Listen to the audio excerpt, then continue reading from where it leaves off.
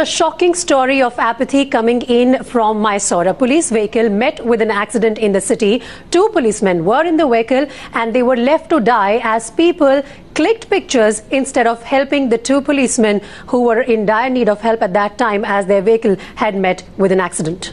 Nikhil is with me on the phone line now. Nikhil, this is a shocking story of apathy and, people just being brutal, literally, by only taking pictures there instead of helping the people who are stuck, the policemen who are stuck and need help.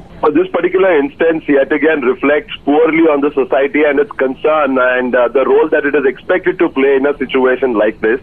What we also get to see, or let's say a few other aspects that have come to the fore, is the response mechanism on state highways between two smaller towns or two villages or a city and a town, and how the response mechanism is still poor in the state, not just in Karnataka but all over, because these are cases that we get to see all over the country. And here we are looking at a government which has even brought in a law after a heart-wrenching episode came to light on the streets of Bengaluru, the state's capital, where a man was left to suffer in a pool of blood for half hour, and then the state government enacted a law saying the people who help accident victims will not be questioned, will not be troubled, will not even be listed in the FIR for contact details. Despite that, no help coming forward is rather unfortunate.